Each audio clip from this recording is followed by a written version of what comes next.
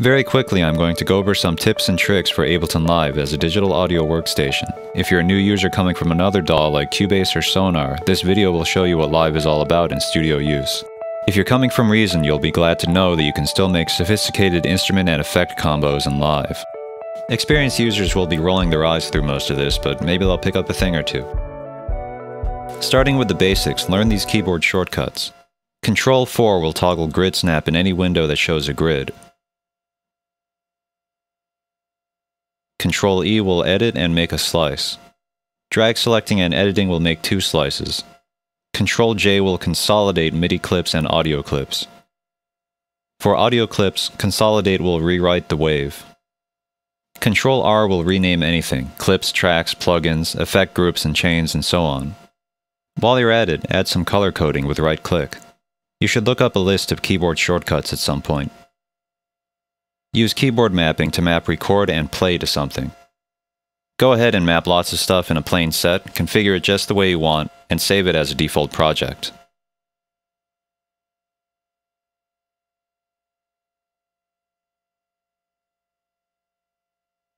You can insert play markers with annotations by right-clicking here.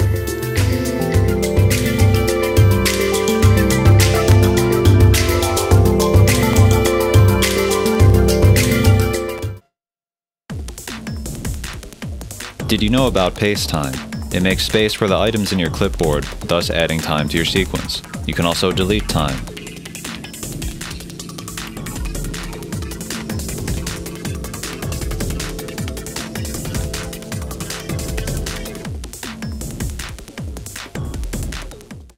Any clip can become a loop. The start point can reside outside of the loop. Did you know about freeze track? This will pre-render your track and spare your processor from dealing with it in real time.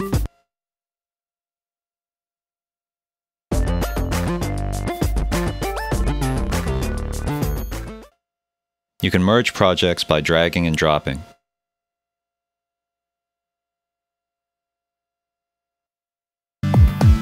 Let's take a look at the EQ. Did you know about its high quality mode? Have you noticed its alternative processing modes, mid-side and left-right?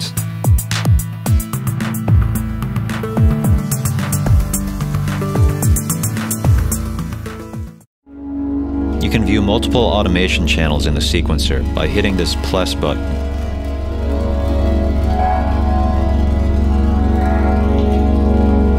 You can shift-drag a point to wipe away other keyframes.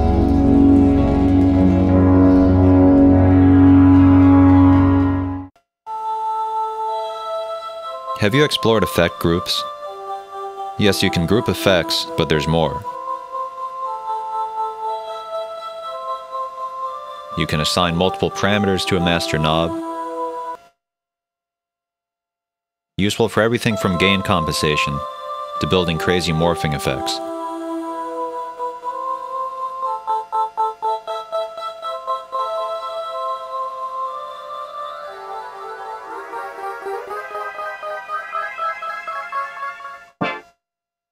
Did you know you can create parallel effect chains?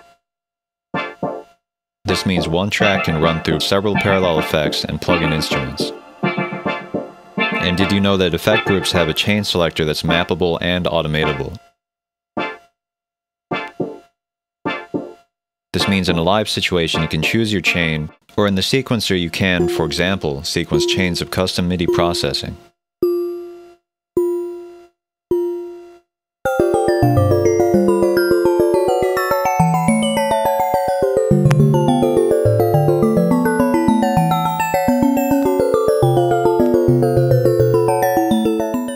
Every track can send MIDI and audio to another track through its output dropdown. Every track can likewise steal MIDI and audio from any other track through its input dropdowns.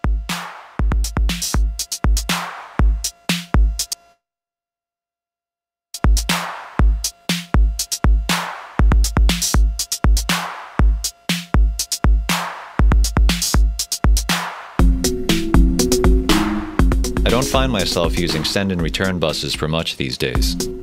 Tracks can be grouped, and when you do this, tracks that used to send audio to the master bus will then send its audio to the group bus. You can shift-click to mass select tracks and resize them. Have you maxed out the grain delay effect? It chops the incoming audio into slices specified by this parameter. From there, it can scatter, repitch, randomize pitch, delay and feedback the incoming audio. With the right settings, it can make dense textures. It makes a really nice alternative reverb chorus type thing. I didn't know you would break my heart this way. I didn't know, or I wouldn't have let you inside my home. I didn't know that you would break my heart this way. You can do crazy effects with repitched feedback. Here's this octaving delay thing that I made with several parallel grain delays.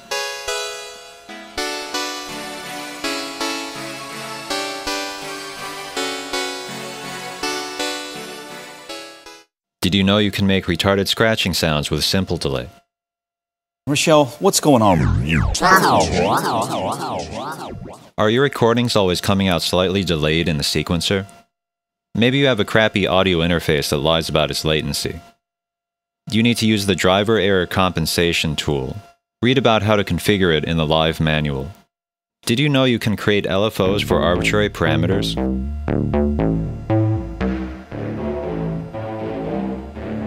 In a clip, you can make an unlinked looping envelope for a parameter in its track.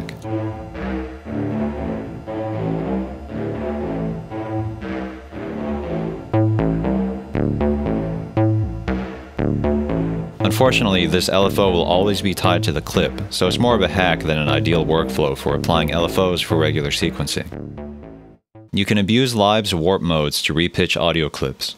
With the right settings, you can do a lame male to female for backup singers. Well, baby, baby, baby, don't do it this way. That you're gonna leave today. Well, baby, baby, baby, don't do it this way.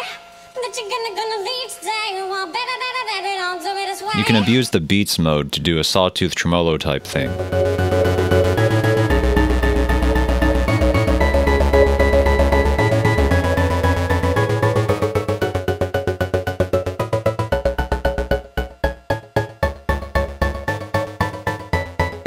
If you don't like how Live warps clips by default, you can change the default behavior in the options.